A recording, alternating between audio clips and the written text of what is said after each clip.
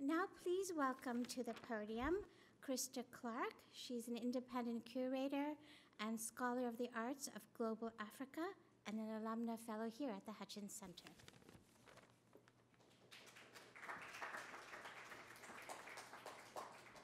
Thank you, Krishna. Good afternoon, everybody. It is a most sincere pleasure to introduce Professor David Bindman, Emeritus Durning Lawrence Professor of the History of Art at University College London and long-standing fellow here at the Hutchins Center. While this assignment truly is an honor, it also presents the vexing challenge of summarizing David's extraordinarily wide-ranging contributions throughout a long and distinguished career that spans more than 5 decades. Objects and ideas have always been central to David's work, which is motivated by his desire to place the history of art firmly within the wider intellectual world. His research trajectory began with monographic studies of British artists, including William Blake, William Hogarth, and John Flaxman. This then led toward deeper inquiries into the circumstances and social background of works of art and artists. He has authored numerous books and exhibition catalogs on Blake and Hogarth, as well as on 18th century sculpture and on the French Revolution. These early interests have continued, most recently in the form of an exhibition that David has curated, Hogarth, Place and Progress. The exhibition unites all the paintings and engravings from the series for the first time and is on view at the Sir John Soane Museum in London through early January. In the 1990s, David turned his attention toward issues of representation, both of race and nationality. He edited the 18th century volume of The Image of the Black in Western Art, a series that, as we all well know, was discontinued in 1998 and then revived here at Harvard in 2005 thanks to Professor Gates. David's initial work on this series led him to investigate the construction of race in the 18th century and how it was shaped by ideas about beauty, which he published in 2002 as Ape to Apollo, Aesthetics in the Idea of Race, 1700 to 1800. He was subsequently invited by Professor Gates to work on the Image of the Black series, republishing new editions of the 5 original books and publishing 5 more. Along with Gates and Suzanne Blier, David edited a companion volume, The Image of the Black in Africa and Asia, published in 2017.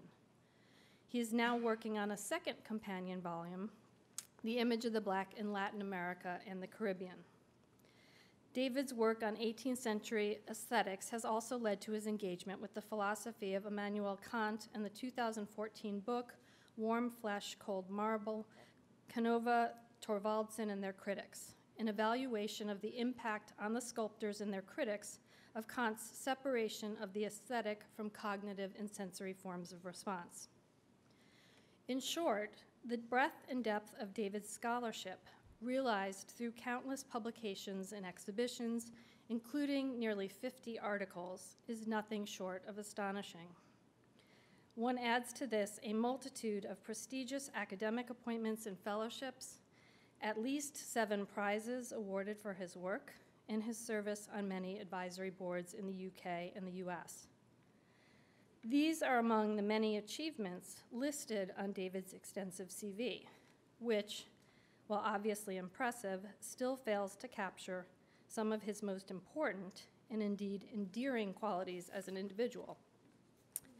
First and foremost, there is his generosity as a scholar and as a teacher and a mentor to generations of students. This includes those fortunate enough to have studied under him first at Westfield College and then at University College London, and those he has informally taken under his wing, myself included. His students have also attested to the lasting effects of his teaching on the curatorial directions of museums.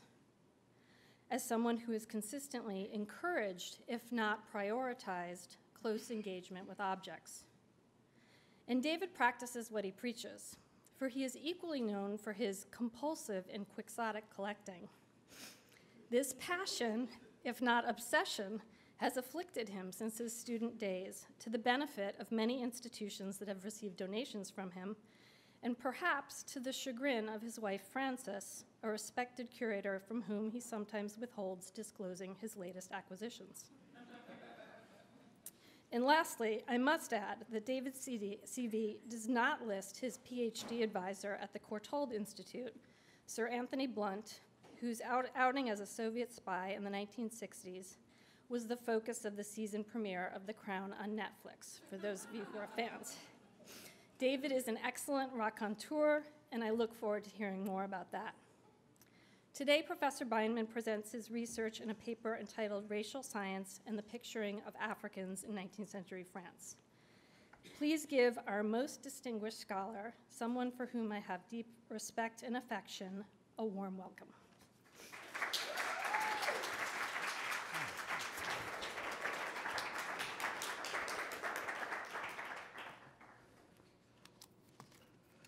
Well, thank you, Krista. I'm left speechless by that, which is not a very convenient thing at this point. But I'm really grateful for all you've said, and also for everybody here, and particularly to the Hutchins Center, to Krishna, and of course to Skip Gates. And it's been a tremendous experience for me to keep coming back to the Hutchins Center over the years, and I've made a great many friends and learnt a huge amount from the other fellows. Now, those who work on 19th century racial theories are likely to feel a sense of déjà vu when they read that President Trump habitually responds to criticism from African Americans by describing them as persons of low IQ. Such an accusation, as some journalists have pointed out, harks back directly to 19th and earliest 20th century claims based on the conscious application of scientific principles that people of African descent were collectively of lower intellect than Europeans, as indeed were all non-Europeans. We naturally dismiss this as racist nonsense, which indeed it is, but the idea was derived not only from popular European and white American fantasies of racial superiority, but also more insidiously from the earnest labor in prestigious places of learning, like the present one and my home university in London, of respected scientists supervising teams of inquirers engaged in measuring all parts of the body, and especially skulls, calculating the mass, weight, and shape of the brains inside, extrapolating from what now seem to be impossibly small samples the intelligence of a whole race. Each race, itself always a very slippery concept, could then be assigned a value denoting the average intelligence of its members, and though this varied according to the criteria applied, the conclusion was invariably that Europeans were the most intelligent of all races, and Africans were the least, with others at various points in between. Now, we tend in the 21st century to see racism's natural home as being among the politically far right and extreme conservatives, such as the Catholic monarchist aristocrat Arthur de Gobineau, whose book An Essay on the Inequality of the Human Races, 1849, claimed that aristocrats were entitled to rule because they possessed more Aryan genetic traits and were less interbred with inferior races than the rest of the population. But his belief in the biological foundations of race was shared with scientists of diametrically opposing political persuasions, most notably the great polymath and founder of modern anthropology, Paul Broca, a passionate believer in the power and probity of exact science and the limitations of authority, whose work was anathema to Gobineau and treated with political suspicion by the conservative regime of Napoleon III.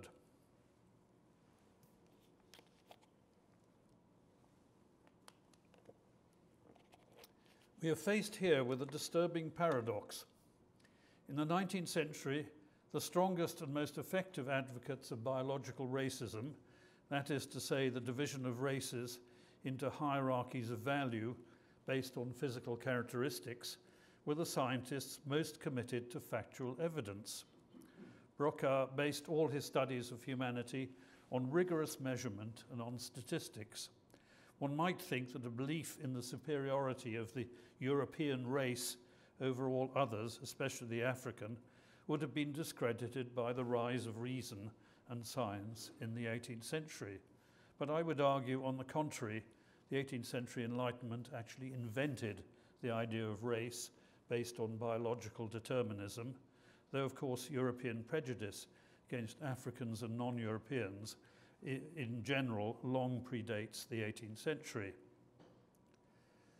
My subject today is not to investigate how that happened, nor its appalling consequences. Many others have done that, but how it affected art in the 19th century. This inquiry comes out of my recent experience on the scientific committee for an exhibition that ended this July at the Musée d'Orsay in Paris on the black model in 19th century France. This exhibition was originally the brainchild of a remarkable Columbia postdoc, Denise Morel, who put on the first version of the exhibition at Columbia's Wallach Gallery, one of whose aims was to give names and a presence to the many black models employed by French artists. But the exhibition was vastly increased in size and coverage for the Paris showing and extended well into the 20th century. The scientific committee, which included also Anne Lafont and Anne Higonnet, fellow art historians, and historian Pape Ndiaye, were adamant that the exhibition should not be just a series of beautiful pictures, of which there were many in the exhibition, but it should be explicit about the racism that was so much a presence in the visualization of black people in the period. These proposals were accepted, I think reluctantly in some quarters, and Anne Lafont wrote a brief history of black representation in the previous history of art. Pape Ndiaye gave a detailed historical overview, and Anne Higonnet wrote an essay on the question of naming. I was asked to write an essay on scientific racism, and with Anne Lafont wrote a historiographical introduction, placing the exhibition in the context of previous ones, mostly, in fact, American and some British. So how did the respectability of racial science affect the representation of black people in the 19th century? First of all, we need to look at what the 19th century had inherited in terms of representation. If in the Middle Ages the representation of Africans was dominated by the Christian kingdoms of legendary wealth like Ethiopia and Congo that were indirectly commemorated in the presence of the black magus in paintings of the adoration of the Magi. And here I show Dürer's woodcut, and there you can see the black magus, young and eager, on the left. After the establishment of European slavery in the 15th and 16th centuries, most European representations of blacks showed them in positions of servility towards people of power and wealth, based on the widespread assumption that Africans were destined by nature to be slaves. This relationship continued to be reflected in the 19th century in such paintings as Delacroix's Femme d'Alger, with its black serving maid, up here, and while Manet's Olympia, which reclaims a relationship between black and white that goes back to Titian and Van Dyck's paintings in the 16th and 17th centuries, where a black servant attends a white woman, dark skin providing a foil to the beauty of the mistress's whiteness. In the 18th century, Belle Mulâtresse, much prized by settlers in the Caribbean for their sexual attractiveness and exotic beauty, began to appear as subjects in their own right in paintings by the Anglo-Italian artist Agostino Brunias, made in the former French-dominated islands of Dominica and St. Vincent. And you can see classic mulâtresse there. And Delacroix's erotic portrait of Aspasie, a model, belongs to this French Caribbean tradition, which continues to reverberate throughout the 19th and early 20th century in Baudelaire's Fleur du Mal, Matisse's illustrations for the poems, and indeed in the performances of Josephine Baker. In the 19th century, as slavery was gradually abolished in Europe and the Americas, racial science evolved to become a respectable, even a dominant field of research, based initially on comparative skull types of different people ranged in a hierarchical relationship. Racial science was the basis of studies in universities, museums, and anthropological societies. Virtually every museum of natural history had a display devoted to racial typology. Though they continued to be developed until the 1940s, there are few traces left in today's museums, and the biological study of race is now completely discredited, though disturbingly, it still has a life in far-right websites.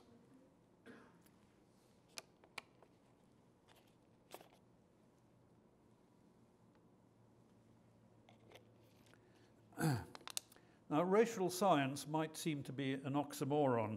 How can something so irrational be the subject of scientific inquiry?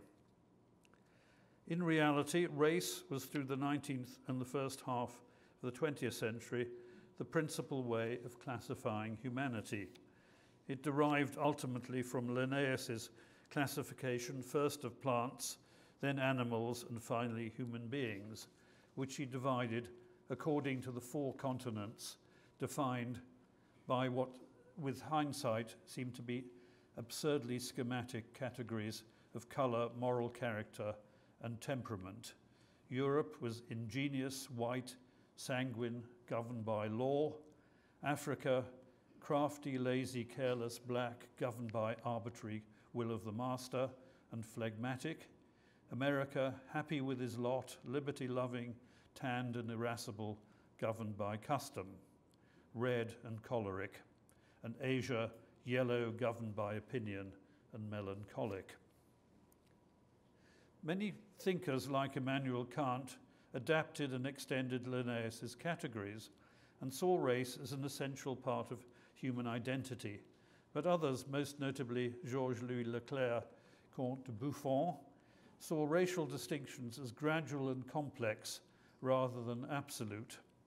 Nonetheless, he claimed that there was a difference between, I quote, our great civilized peoples and the little savage nations of America, while he admitted that Africans were as varied in character and levels of civilization as Europeans. Also, the German thinker Georg Forster directly challenged Kant's categories. Debates in every country of Europe took place for the 2 centuries from the mid-18th century onwards among philosophers, natural scientists, and those we now call anthropologists, over the number of races and their characteristics, the shape of skulls, the size of, and even the weight of the brain, and their correlation with intelligence and level of civilization was eventually codified in the early 20th century in the adoption of the intelligence quotient, or IQ.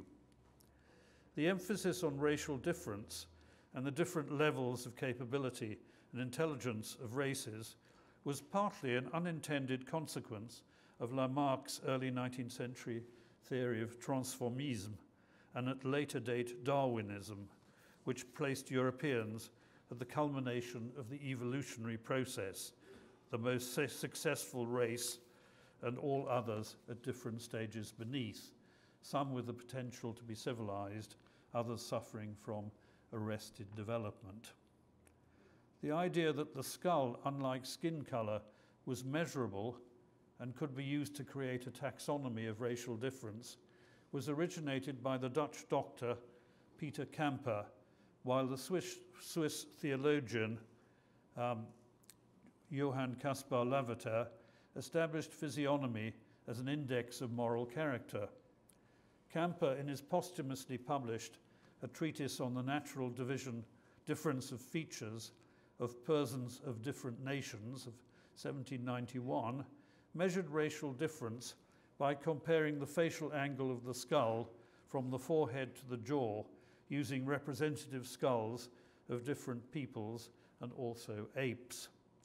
At the top end was the Apollo Belvedere with a straight profile, and I don't show that part of the chart. That is to say, no facial angle, though the increasing facial angle of the European, the Kalmuk, and the African, with apes and other animals further down. So it's this angle is at stake. Camper had received some training as a painter and specifically directed his study towards artists who he claims would be helped by it to represent accurately different nations and the types of humanity. Camper's dissertation, by 1794 translated into French, German, and Italian, rapidly became a standard work in art academies across Europe, and its influence can be seen most clearly in Géricault's lithograph of boxers. The white boxer has a straight Grecian profile, while the black boxer has, by contrast, a sloping forehead, the line of which continues into the lower part of the face. Camper gave scientific validation to the long-established stereotype of Africans as possessing woolly hair, snub noses, and large lips. His typology became the basis of such anthropological representations as Charles Cordier's busts of representative Africans, which I will discuss shortly. Now, Lavater was also interested in skulls, but from a different viewpoint. His essay on physiognomy, 1781 to 1800, argues that the skull was the index of the moral character, the soul of its possessor. A beautiful face was the sign of a beautiful soul, and an ugly one of immorality. Lavater, in fact, says very little about race in his books, except to deny that the mind of a Newton could exist in the head of a black, an example he later retracted under the influence of abolitionist friends. But he does make comments on images of Africans that suggest he had strong racist views.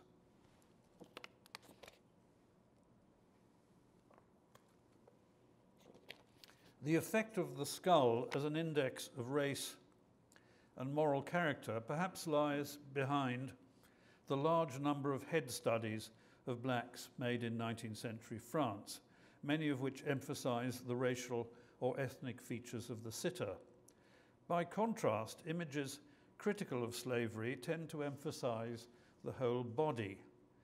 Géricault, a fervent abolitionist, made a small number of head studies of blacks, but most of his other representations, including those in the Raft of the Medusa, show the common physicality of humanity expressed in the human body as a site of pain, suffering, and redemption. There you've got a black figure at the top and others on the raft. Black figures dying or suffering are shown among others on the raft, while a black figure sights the rescuing ship and signals to it. In openly anti-slavery paintings, the brutality of slavery is expressed in Marcel Verdier's Le Châtiment des Quatre Piquets by the whipping of a fully outstretched human body. Despite Camper's denial of racist intentions, his comparative charts were almost immediately misinterpreted by those who wished to emphasize racial difference. In 1795, the great French naturalist Georges Cuvier was the first to make an explicit connection between facial angle and intelligence. He argued from his studies of the orangutan that the facial angle of the animal was close to that of the African, and the prominence of the jaw meant the brain occupied a smaller cavity, meaning a smaller brain and less intelligence. This he confirmed in Leçons d'anatomie comparée of 1800, when he claimed the facial angle of a young orang-outang to be the same as a Negro, while the European was 10 degrees narrower, which therefore allowed the liberation of the brain from the senses. In La Reine Animale of 1817, he argued there were 3 great races, Caucasian, Mongol, and Ethiopian, the last exhibiting, and I quote, the prominent muzzle and large lips which relate to the apes and who have always remained barbaric. The combined influence of Camper's skull measurement and Lavater's idea that human character could be read from the face became the basis of anthropological studies in France and elsewhere in Europe and the United States throughout the 19th century and well into the 20th century. The shape of the skull, as formed by character and experience, could be an index of the relative degree of civilization and primitivism, the predominance of the animal or the human, moral capacity, level of intelligence, physical beauty, and the ability to perceive it, always with the assumption that the European was the standard, the unmarked category against which all other peoples were measured. If the skull made such ideas visible and measurable, then it was believed not only that races could be classified, but so could criminality and degeneracy be recognized in European and other populations. Julien Joseph Viré, a popularizer of science, in Histoire naturelle du genre humain of 1800, drew together ideas of racial differentiation to give wide circulation to an extreme view of the animality of blacks, arguing that they were a separate species from Europeans, whom he saw as a civilizing influence on the world, rather than seeing inferior races as a degeneration from the original human type. For him, they were divided from the higher races by facial angle, deficiency in brain size and intellect, and a preoccupation with sex that brought them close to the habits of the orangutan. One can cite a number of French authors who published theories that in one way or another provided a scientific justification for the inferiority of non-European races, especially those of Africa. Though some people in 19th century France resisted aspects of racial classification and supported the abolition of slavery on humanitarian grounds, it is difficult to find anyone who rejected all forms of biological determinism. The sculptor Charles Cordier is a case in point. He spoke against a European monopoly of beauty, arguing that beauty is not the province of a privileged race. He claimed to give to the world of art the idea of the universality of beauty, and that the most beautiful Negro is not the one who looks most like us, nor the one who presents the most pronounced characteristics associated with his race. One can argue, as does Laure de Margerie, that Cordier did not believe in the hierarchy of race, with the European on top, but he does accept the idea of race and its essential nature. He exhibited 3 busts, now lost but known from a medal, in the 1859 Salon of the biblical Cham, Japhet, and Sem, the most ancient division of the races of man. In a talk to the Société d'Anthropologie, of which he was a member, he claimed that his sculptures were based on a geometric procedure to determine the facial angle of his subjects. Not exactly the same as Camper's, but certainly derived from it. His sculptural group, Aimez-vous les uns et les autres, Love Ourselves and Others, made of black and yellow marble, is full of noble intentions, but there is a clear and patronizing contrast between the thrusting eagerness of the black boy and the white boy's more upright and reticent pose. Cordier's busts also reflect the turn towards empire and to Africa itself that takes the discussion of race beyond France and slavery. Racial theory did not in itself drive the quest for colonies, but it did have an important role in policy towards their native inhabitants.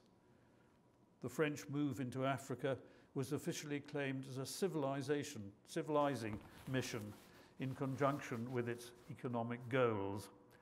And government policy towards the colonies can be divided into two general positions: assimilation or association. Those who supported the former wished to raise up Africans into European values by education and Christianization. The latter believed that some peoples were either unassimilable or incapable of being civilized, and so should be allowed to retain their way of life. Deciding to which of the two categories individual peoples or nations belonged was the business of the geographical societies of the period, and judgments were often made using criteria derived from Camper and Cuvier. From the middle of the 19th century onwards, artists were drawn more towards accentuating differences within Africa by specifying the region from which their models came, and Cordier is perhaps transitional in this respect. Titles of his Une Négresse of 1851 were alternatively Vénus africaine or Nubienne, Type éthiopienne, while his male bust, exhibited in 1857, is entitled Nègre du Soudan, or Sudan. The shift between generic and more specific titles is indicative of an artist who exhibited both in the Salon and the Anthropology Gallery of the Muséum d'Histoire Naturelle. After the middle of the century,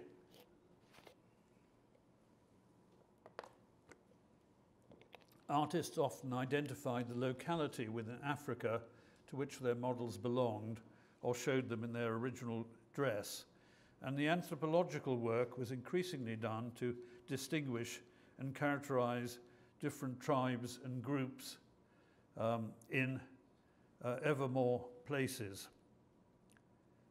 In the work from the beginning of the 20th century of the artist Herbert Ward, one can see a clear separation in his oeuvre between anthropological heads in which the tribes are specifically identified. Here's Jean-Phil Congo and some occasion Indigène Aruimi, for example, and his full-length generic images of African life like Distress or The Tragedy of the Congo that recall works from an earlier age of abolition. The anthropological concern with the variety of human types in Africa, with different ways of life according to climate and region, affected artists directly. In paintings influenced by Manet's Olympia, the black female's Africanness is emphasized by clothing, especially head covering. This is notably the case with the Impressionist Frédéric Bazille's young woman with peonies in the National Gallery. And there she has an elaborate striped headdress. Anthropometric photography applied to non-Europeans and lower-class white people, in which the sitter is reduced to a profile and full-face image for classification and comparison, is again directly descended from Camper and Lavater. It can be seen in photographs by Jacques-Philippe Poteau, exhibited in the Anthropology Gallery of the Muséum d'Histoire Naturelle, alongside busts by Cordier. They diverge, however, from total emphasis on physiognomy to include identifying clothing. In that respect, they move towards what Elizabeth Edwards has identified as the dominant anthropological mode of representation, the portrait type, in which a full frontal, three-quarter length view of the subject is more emphatic in its difference by sharing a convention with portraiture of Europeans, though the latter were more often portrayed in a three-quarter view. In Félix Nadar's photographic portrait of Marie Lantillaise, the fact that her pose with her cheek resting on her head, possibly derived from an Ingres portrait, is conventional, but it only emphasizes her difference, for her breasts are partially exposed, denoting the open sexuality of so-called inferior races. With such photographs, there's no clear boundary between their roles as objects of ethnographic study and tourist souvenirs, nor indeed is there with paintings of black females, which often occupy a space between information and soft pornography. In the later 19th century, the idea of eugenics or racial hygiene was invented, I very much regret to say, at University College London in the 1880s by Darwin's cousin Francis Galton, who set up the first chair in eugenics. Eugenics was premised on the fear that the uncivilized masses were breeding at a faster rate than the educated and thus constituted a threat to the social order. The solution was either negative eugenics, to restrict breeding of the former by sterilization or birth control, and positive eugenics, to increase the procreative capacity of the dominant classes. The terrible effects of eugenics on population control in Europe and the United States has often been written about, but the effect on artists can be found in a renewed concern with ideal racial types. In Britain, the curious idea of an Anglo-Saxon race is expressed in its ideal physical form in, for example, G.F. Watt's Sir Galahad, which the artist gave a large version of to Eton College to inspire the youth of England. A very small section, I may say, of the youth of England. In the US, an example close to home of the influence of eugenics can be seen in the figures of the average man and woman displayed in the Colloquium exhibition in Chicago of 1893 and now in the Peabody Museum and on display in an excellent exhibition devoted to the Colloquium exhibition. These figures were made by classically trained artists, Henry Hudson Kitson and Alice Ruggles, and the male figure was based entirely on Harvard students, then, of course, overwhelmingly of Anglo-Saxon descent, subtly generalized to conform to a pure classical ideal of Aryan manhood. French eugenics was generally different in character, being based more on Lamarck than Darwin, in the idea that degenerate behavior, such as drunkenness and criminality, could be acquired and transmitted from one generation to another. Furthermore, there was a strong French belief that national physical and mental degeneration had caused the humiliating defeat by Germany in 1870, as expressed in the abject figure of France in Rodin's monument, unfinished monument to that war. And you can see this not very clear in the slide, but the very abject figure of France. This led to more emphasis on improving the national stock as a whole and the role of the family, good upbringing, physical and mental health, rather than biologically restricting the uneducated sections of the nation. In other words, emphasizing social rather than genetic solutions. This led at the turn of the century to an obsessive emphasis on the healthy male body and its relationship to that Greek ideal expressed in ancient white marble sculpture. And treatises on the body express the idea that physical fitness was essential for the survival and the prosperity of the race. Though this has been much commented on, the racial implications have been less frequently observed, for behind the striving for fitness was a view of the present condition of the human body, ravaged and weakened by city life, where people were subject to sedentary work, alcohol, prostitution, and poor air. It was the modern industrial world, in other words, that had caused the French to be defeated by the Germans. But it was the Northern European race as a whole that felt under the threat. The Greeks were seen as the forebears of Northern Europeans in the physical as well as the philosophical sense. Ancient Greece had been conceived since the late 18th century as the original white civilization, and Northern Europeans their natural heirs, though in reality the ancient Greeks seem to have seen themselves not as white, but as a perfect balance between white and black. But perhaps the greatest artistic legacy of eugenic thinking is the emphasis on the difference between the civilized and the savage, and the invention of the primitive as a category. In the years before and after the First World War, and in Paris especially, there arose the idea that Africans were closer to nature and more at ease with their emotions than over-sophisticated urban Europeans, a belief held by the most consciously sophisticated and modern Parisians.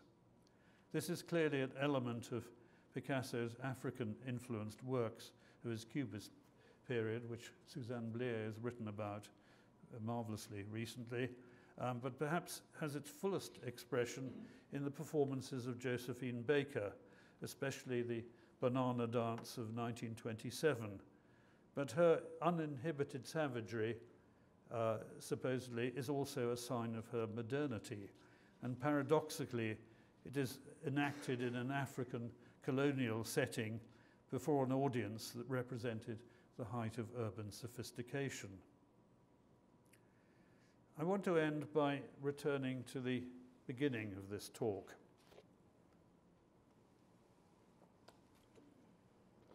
We all remember the shock of the election of Trump after the presidency of Barack Obama, and a terrible sense of the return of unreconstructed racism when we thought it had retreated.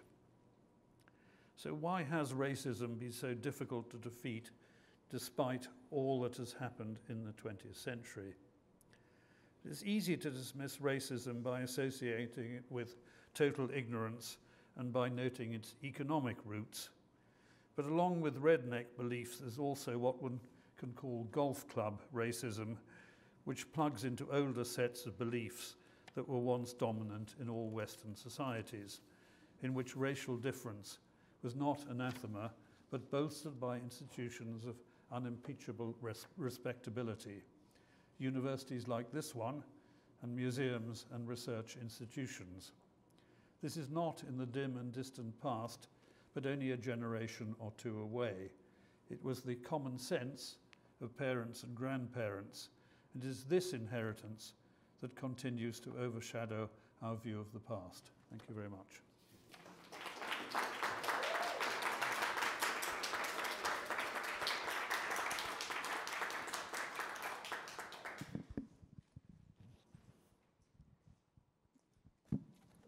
Will you take questions, David? I will indeed, yes.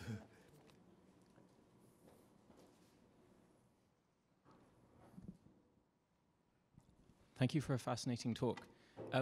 You were arguing that it was the respectability of racial science in the 19th century that led it to be so widely incorporated into cultural forms of cultural expression. Yes. What was the role of art and canonical works of art in a sense, feeding back into the respectability of racial science? Well, I think certainly images do perpetuate this and make it seem like common sense. I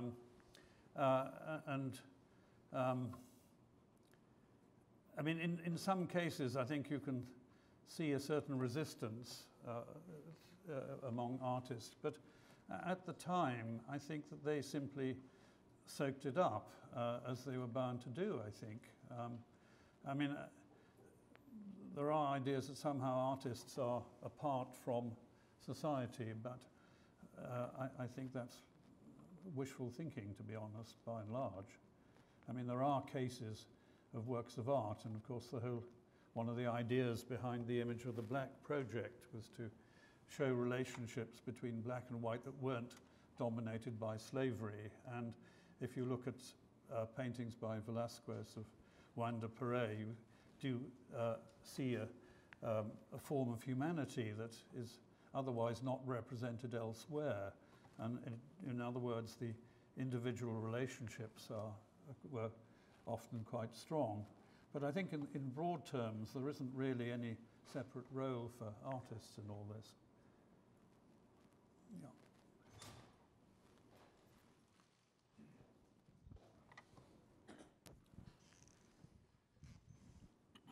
I want to begin by thanking you for a great presentation.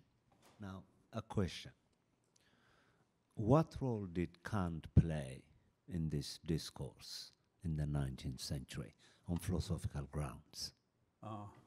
Well, I think there's always a great difference between what Kant said himself and what his influence was. And I think that his influence was in all sorts of different ways that often had very little to do with what he said himself. What he did do, though, in his anthropological work was to accept clear distinctions between, well, the four great races he talks about. And there's a strong biological element to his theories. He tends to be more on the, if we see a kind of spectrum from, say, Buffon to Linnaeus, he's much closer to Linnaeus and the more categorical distinctions of race. And there are one or two remarks that he makes that, you know, are quite racist in character. But of course, he was, you know, living out in Königsberg and would have had, as far as we know, no experience at all of anybody of another race or even of another city. But again, when you look at the influence, there really isn't a simple answer to the question of his influence, because even before he died, there was a professor of Kantian studies at a German university who interpreted Kant in a much more instrumental way than Kant ever saw himself. So I really haven't got any clear answer to that question. I'm sorry. Is it all right to go? No, thank you. Thank you for a wonderful presentation. No, I call it vintage binder. It's learned, erudite, and always challenging, and always very calm. You know, the tone that you present, given the catastrophic tornado that you're talking about, is always a fascinating juxtaposition. So it's a tribute to you. But my question, I mean, one, of course, with Kant, he does change. The early Kant is different than the very later Kant. Yeah. And it has something to do with the legacy of of Diderot and those essays in the encyclopedia. And could you say something about those anti-racist Enlightenment figures who seemingly are overlooked and downplayed, and then they come back? So by the time you get to Boas and Herskovits and others in the 20th century who are also deeply anti-racist, they become much more mainstream. So they're marginalized. Now, they happen to also be anti-imperialist. They also be very critical of European empires in the Caribbean and so forth. I'm thinking about Abbey and some of the others. But could you say something about this deeply European Enlightenment strand that was anti-racist, that lost out for a while? Yes. In the 20th century. Well, I mean, the one person I've worked a bit on is Georg Forster, who's a fascinating figure because he went on the second Captain Cook expedition to the South Seas, and he had a very short life. He ended as a deputy he was German, but he ended as a deputy for Mainz in the French Convention in the Revolution, and died, it's believed, from things he picked up in the South Seas. Now he is the one person who directly challenged Kant himself, and of quite a number. And those articles that Kant wrote of anthropology in the 1780s, he actually specifically takes on, and it was very hard to find these. They aren't generally widely known, but it's a really interesting episode. And then, of course, there's also Lichtenberg, who was a great skeptic and who quite methodically challenged Lavater's racism, and it was really, he was the one who challenged that remark about the Newton. You're absolutely right. Of course, it's a sort of tradition that didn't really get picked up at all. And it's really quite hard, as I suggested in the 19th century, to find figures who did resist the implicit racism of all those theories, or even converted theories that weren't racist into racist theories. Certainly, you could hardly even say there's a stream of anti-racism that goes through the 19th century. I think you've certainly got it in the 18th century, but somehow the emphasis on measurement and science seemed to have blocked almost all this kind of resistance until, as you say, in the early 20th century it comes back. But I don't know, did Franz Boas look back to Lichtenberg and Georg Forster? I'd be interested if he did.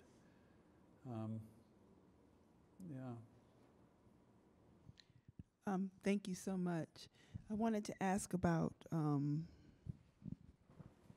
if you have any understanding of like the images like the Black Madonna, the Virgin, quote unquote, the Black Virgin, all throughout Europe, and a lot of them are still there. And also, do you have the history of when they started painting Jesus and Mary as white? Because we know they weren't white. Well, I mean, this is a really, I suppose, hot topic, to say the least. I mean, the real truth is I don't know the answer to that one, but I do know that a lot of Black Virgin, for instance, the ones in Poland, which are very famous, well, most art historians believe are simply black by decay and thick varnish and so on, and probably not actually conceived as being black. But there are some, certainly, in the 17th century in remote places. And then, of course, there is a revival in the 20th century. But trying to piece together an earlier history of those, I mean, there are, of course, African versions and in Congo. But again, I think it's highly controversial and very hard to demonstrate one way or the other, really, whether, in fact, a virgin was intentionally black or was simply black by the circumstances of paint chemistry. But how did they get white? That's what I'm trying to... That's my essential question, really, is when did they start? Because we know they weren't white, for sure. I mean, Palestinian Jews were not white. Well, it's a question of when the paintings first made of the Virgin Mary, and of course that was, again, quite late in those terms. I mean, when would they come in? 8th or 9th century, probably, in manuscripts. So already then, the connection with the original Virgin would be, very distant. I mean, the tendency is for people to make them in the color of their own culture. I mean, there wasn't a sense of trying to get back to the original appearance of the Virgin.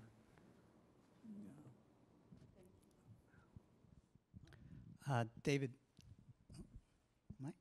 next.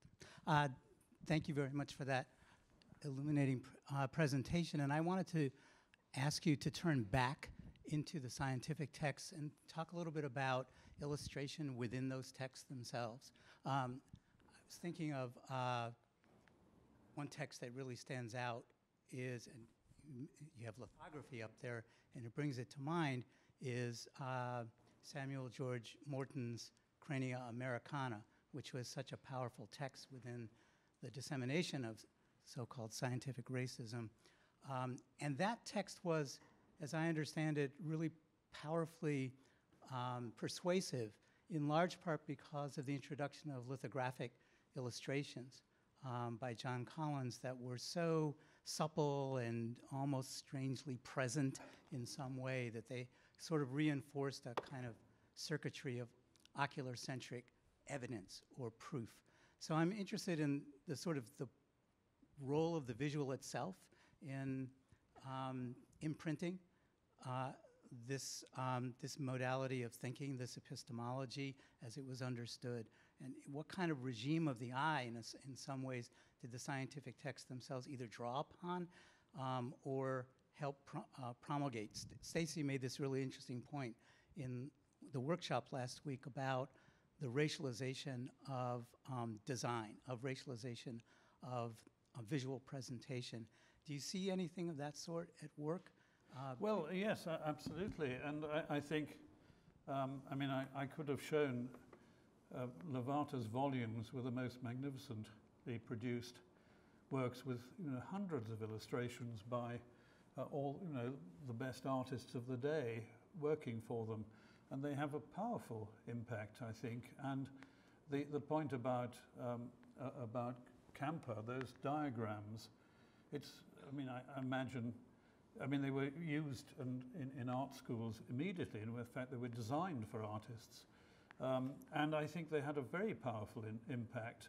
And I think a lot of people would look at the illustrations and not even need to look at the text to get the idea. And part of the reason, I mean, that Camper is so important was that if you just look at them visually, then it's much easier to draw a racial conclusion from them. But he himself emphasizes the relatively small difference between the races. And at no point does he, in fact, associate the African skull with the orangutan. But if you just look at the thing visually, all you have to do is draw a line, between the European and the African, and then you've got the African one end of the spectrum, and then the European then connects up with the Apollo Belvedere. It's got really powerful in that sense. And of course, Lavater commissioned people like Henry Fuseli and all sorts of major artists, and Blake himself worked on some of these as well. And they are very strong images, and they constantly emphasize the connection between, beauty and virtue and so on. And again, I mean, the text is almost unreadable in Lavater, but it's the images that carry most of the meaning, undoubtedly. And I think that goes on. And of course, Cuvier used images as well. I could easily have shown them to you as well. And there's a long tradition of that in the 19th century, illustrated textbooks. So I think the answer is the visual has everything to do with the dissemination of these ideas.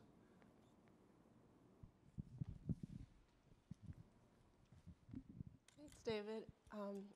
So I have two questions that are sort of outside of the temporal frame of your presentation.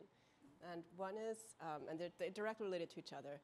One is, do you have a sense, or can you give us a sense of what images of blacks looked like pre-scientific racism in art? And the second question is, the new scientific racism, you can say, is sort of residing in sort of genomic ideas about race, genetic ideas about race. And I'm curious if you feel like there's been any sorts of changes in the aesthetics of racial representation that has been shaped by this sort of new genomic understanding of race. Thank you. Right. Well, the first question, what is really extraordinary is the very strong stereotypes that existed long before the 19th century. And Joshua Reynolds talks about, again, the hair, snub noses, large lips. It's this sort of trio. And this is behind almost all the representations from the Renaissance onwards. And this is seen as a given of any representation. And in a way that I think inflects the scientific view. I mean, again, if you look at campers, you can see again how completely it embodies that same idea, again, with the lips and the so on, and the hair. And I think these, go back at least to the Middle Ages. Before that, you often get just simply a black skin color, very little differentiation of physiognomy. That's really the Renaissance that does that, I think, to differentiate one individual physiognomies. But that remains very strong, and in a way, I think that there's a lot of choice. I mean, a lot of the the slaves you see in early paintings were actually selected. They weren't just picked randomly, and I think they were meant to follow that kind of stereotype. So stereotypes tend to be endlessly reinforcing. Now the second question, that's a rather harder one. You're talking about contemporary art and how, yes. Gosh, I don't know quite where to start with that one. I mean, there's certainly artists who are interested in those sort of issues. But I'm not sure I can think of any precise examples at this point, but I'll have a think and talk to you later about that. Yeah. Yes. Sir. I have a question. Yes. Thank you very much, Dr. Bindman. I was ill at ease on observing the Musée d'Orsay painting Olympia. Yes. And the reason was that I saw a very definite gender motive behind it, Yes. which distinguished or which gave the black servant far more dignity than the white model. And I saw this also in Mulatresse. I'm not sure if you agree. There is, in many of these instances, a hierarchy which is somewhat challenged by the juxtaposition of the black woman and the white woman, especially when the white woman is nude and the black woman is fully clothed and has another more dignified position, at least so it seems to me. Yes, I'm not sure how you measure dignity, really, in these things, but I mean, there's no doubt that the black would have been a servant and is signified as a servant by, again, her skin color. I mean, it could well be that in the process of undermining the artistic hierarchy, that Manet was also trying to undermine the social hierarchy as well, but it's quite hard to demonstrate that, I think. I mean, certainly she has a stronger presence, and I think that could well be to do with the fact that in making the figure of Olympia naturalistic, she's removing all the elements that give her a sort of higher place in the hierarchy, as it were. I mean, in other words, she's not a Venus, she is a real person. So in that sense, she's down at the same level, and the elements that separate her from the servant are simply gotten rid of. So I think that's worth thinking about, yes.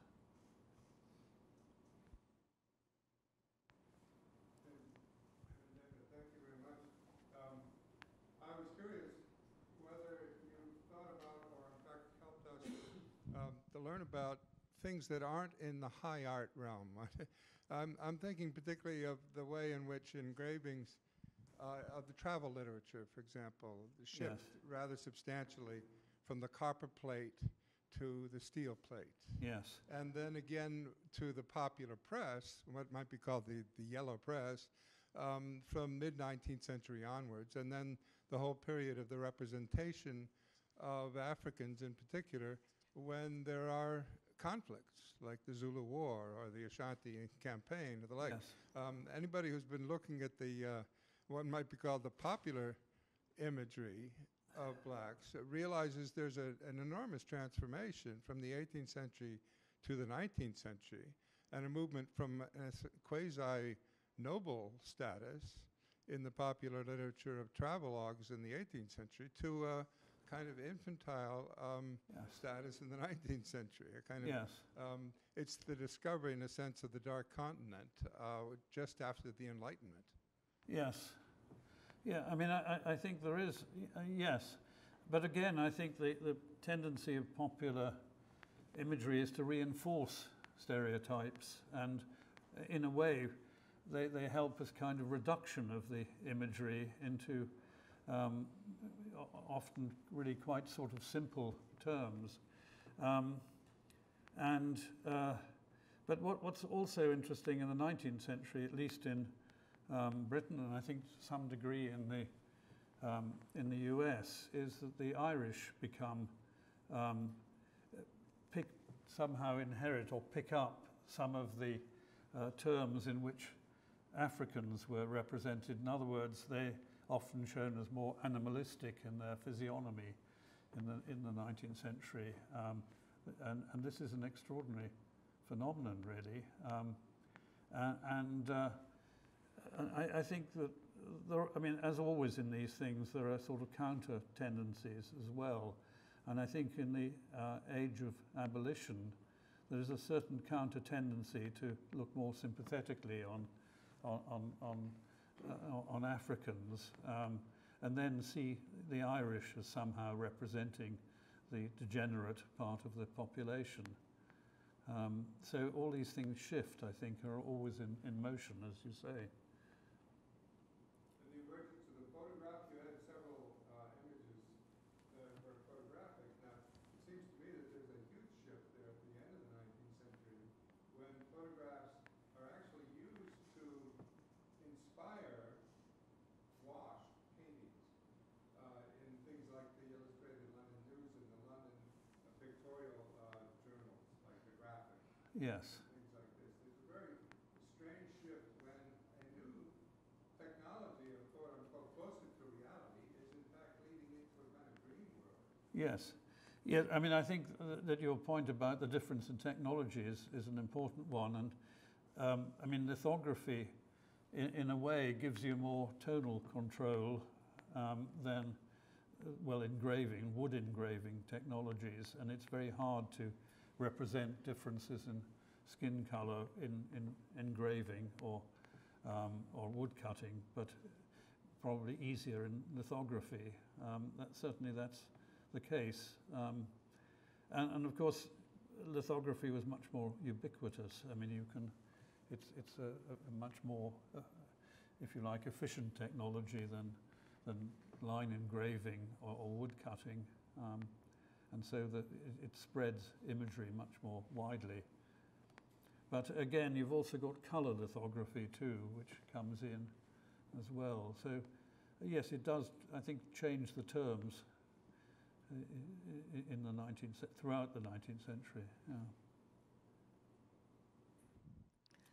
Hi, David. Thank you so much. I told you when I first met you, I've been a fan of the work for a long time, and the image of the Black and Western art was so important to my own research on the history of Black pornography. And today you gave us a master class in this work in art history and racial science. And I wanted to build upon Kim Benson's comments about the ocular and ask about the scopophilic realm of and the kind of work of the ethnographic as the sphere of pornographic interest in visual art by these these scientists, artists, actually. Yes.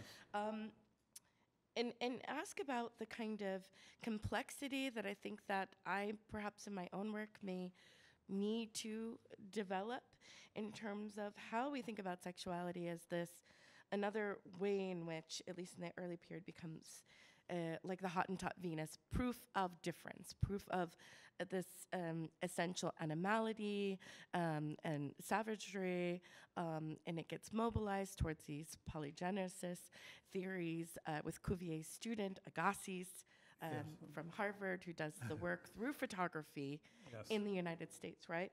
But then we have these other kinds of images that you referred to, like the photograph of the woman from the Antilles, where you mentioned about the openness of her shirt, suggesting an open sexuality, right? And so I wondered if you could help us tease out some of the ways in which sexuality informs these kind of racial, scopophilic, very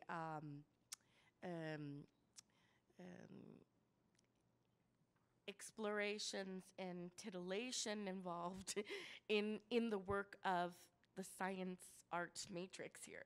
And an addendum to that is that I wonder if there's any way, because I'm always fascinated with the people in the images, that any knowledge you have about the actual artists, the actual models that were used by Manet or Jericho, or who these people might have been, and if there's any way to recover who the models were in real life and what their lives may have been, and what their experience of being used as these images might have been.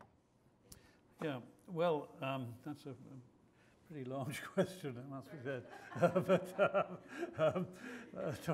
I mean, all I can do is to look again at Aspasie, and we know that Delacroix had a particular taste for models, and in fact, he did actually have sex. He records having sex with them in his journals, and so this is very much, I think, part of his attraction towards Aspasie.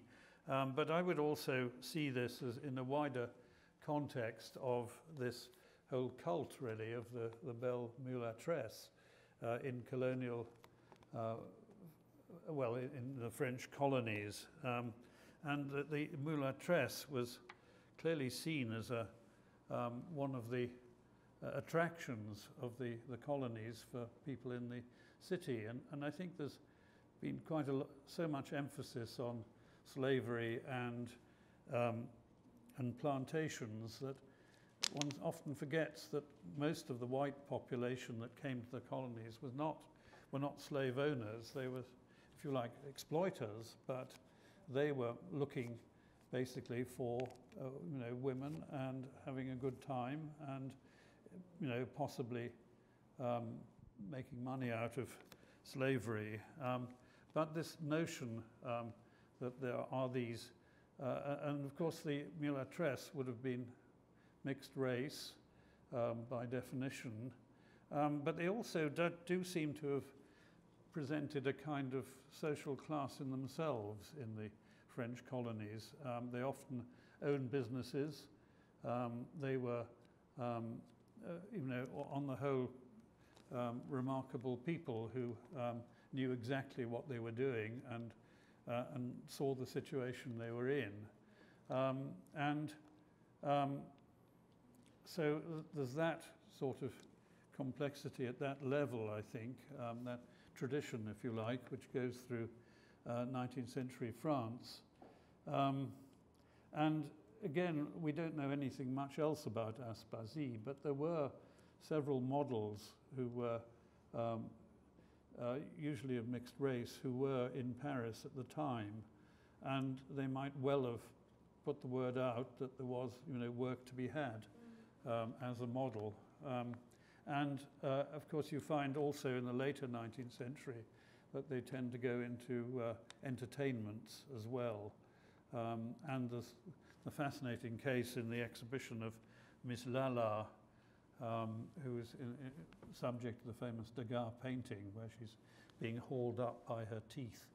And she was had all sorts of indignities, but was clearly an extraordinary kind of athlete as well as everything else.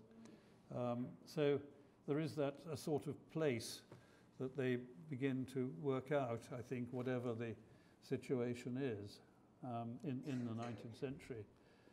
So you often get quite large, well, large groups in Paris for a start. But again, I think you talked about photography, and I think that's a whole other thing again, which is the use of photography as pornography, absolutely. And I can remember from my youth, the Geographical magazine was, again, a kind of bridge between, pornography and serious anthropology. So I think there are these, if you like, these sort of liminal places that people can exploit and find a place in. David, thank you very much for that excellent presentation. We certainly appreciate it. I have a couple of questions. One relates to sort of preservation and, let's say, accessibility, and the other relates to sort of application of the racial science in French politics. I noticed in your sources from the museums that you did not need to go to the most important three museums in Paris that deal with Africans, the Musée de l'Homme and the Quai Branly, and the other one, which I have a junior moment now. I happen to have given a lecture there a couple of years ago, but I've forgotten the name of it. And I noticed that you didn't mention that. Well, I did. Sources. Does that mean that the material is so widespread that you don't have to go to these specialized sources? Well, I think it's a question of the date. The Quai Branly is not that old. And in fact, the Muséum d'Histoire Naturelle is the forerunner. So at the time I was referring to them in the earlier part of the 19th century, that's what they were. Mm-hmm. So the Musée de l'Homme, when did it become the Musée de l'Homme? I think sometime in the 19th century. Yeah. Or maybe even the 20th century, I'm not sure. Does anyone know? No, I don't recall. Yeah. Anyway, I was just sort of curious. What about the application of this racial science to the Congress of Berlin, which, as you know, divided, the European powers divided. Well, how much of this science, racial science, did the French specifically take to this conference? Well, I think that all the Allied powers would have taken some ideas. I mean, the very idea of feeling you could just move in on Africa has a racial dimension. You're bringing responsible government to a place that supposedly didn't have it. So I think the whole venture has a strong, idea of difference of the people who are being exploited. So yes, I mean, I would have thought deeply in there at all points. And the whole question of, I mean, after all, colonialization does imply you have the right to take over someone else's land by direct exploitation. And if you feel these people are like yourself, then it's a different matter. You wouldn't want, feel you can take over, occupy France or Germany. Well, you might, but not in that way. You wouldn't simply go in and move in on its mineral rights and so on in that sort of way. So I think that there's got to be some idea of Africa and Africans that enables you to justify going in there. One last question, please. Thank you. Thank you, David, for a wonderful presentation. When one of the images that you used is the one on the flyer here, which reminded me very much of 17th century casta paintings from Spanish America. Yes. And I wanted you to speak a little bit about some of the differences that you see between the casta paintings in the 17th century and this one in particular as related to racial science. Yes.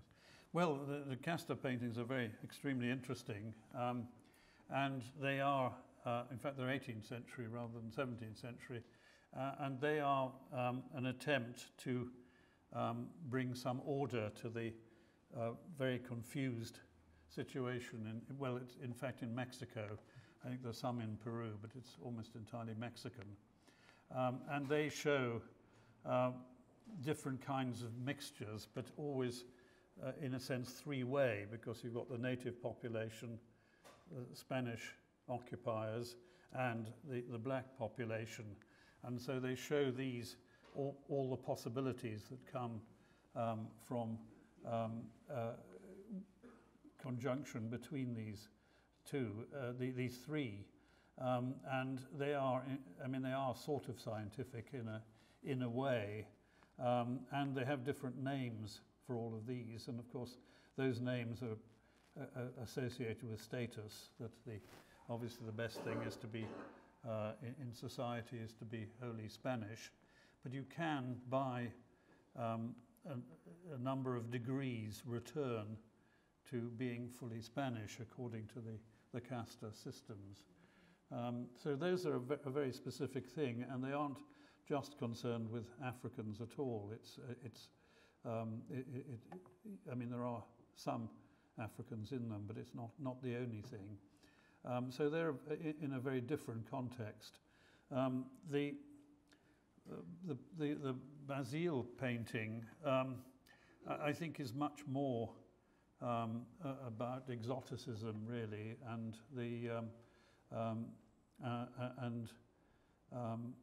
and I think a recognition of colonialism too, and the recognition that there are different kinds of people in Africa, and you get that realization, particularly from the mid-19th century. It's what anthropology does and begins to do at that point, is to say, well, there are different types of people in Africa, indeed in all countries as well.